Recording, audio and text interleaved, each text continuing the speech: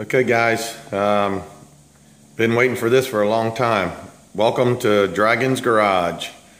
Got my 1978 Toyota Hilux pickup, Bessie, and what I'm doing today is what I call a brake tune-up.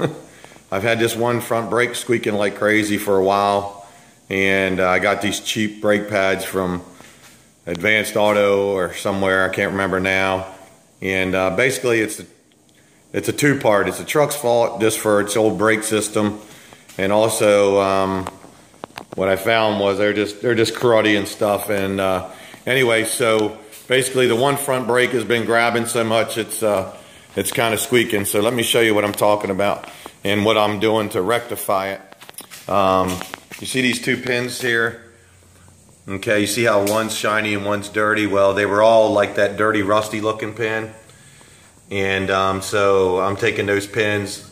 I already did the other side, but there's before on the left and after on the right. Basically, you guys, what it is, bear with me because anytime I try to do this with one hand, it doesn't work real well. Sorry about it wobbling. These brakes are pretty simple. Brake pad goes in here like so. This one would go in like so. Of course, right now it's cockeyed because I got it loose. And then the pin would slide through the hole, go through the brake pad into the other side. Of course, it would go all the way in like that. And then inside of there then is that little hole. And you just put a little tiny cotter pin in there. Kind of like this one, but I got new ones for it up on the shelf there. But yeah, it just goes in there. And then you bend it over, and that's what holds them in. Then when you want to replace them, you just pull the cotter pin out, and then you just pull this pin out, and then your brake pad comes out. Of course, like I said, right now I got it loose. Then your brake pad pops out. There's a spring on it. I'll show you on the other side. This side, the spring broke, so that's another reason why it's squealing. I just already did this side just a little while ago. So yeah, you see how I got it. Brake pads are great, but only one pad's been working. It happens to be this one, which was on the other side, but I just flipped it from that side to here, and it was over on this side, so I put it on this side. Basically, this piston is the only one that's been working on the other side, because you know, just the way it's old, and the brake pads were grabbing this pin, and they weren't sliding back and forth like they should have. So you got to keep that stuff real clean. See, I had these really long cotter pins, so I just got them bent up in there. It works good. But see that little spring, that little clip, that keeps them from clacking and carrying on.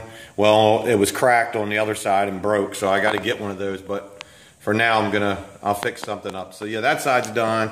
And then that poor thing, she needs some attention. And then of course I put some of this brake clean on there, sprayed it up real good, so that should take care of it. Before I left, I'd scuffed these rotors up really good. They got a little bit of wear on them, and they need to be replaced. I kind of resurfaced them before I left manually with some scuff pads and stuff, just to kind of get some texture on them.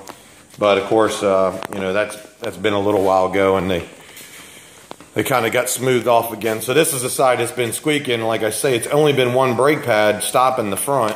The other side was barely working unless you really jammed it. And just the inside piece there, like my fingers, the inside piston was the only one that was really pushing. The outside's been kind of sticking, and the fluid hits the other one first, so that's the one that pops out. So that's just because they're older brakes.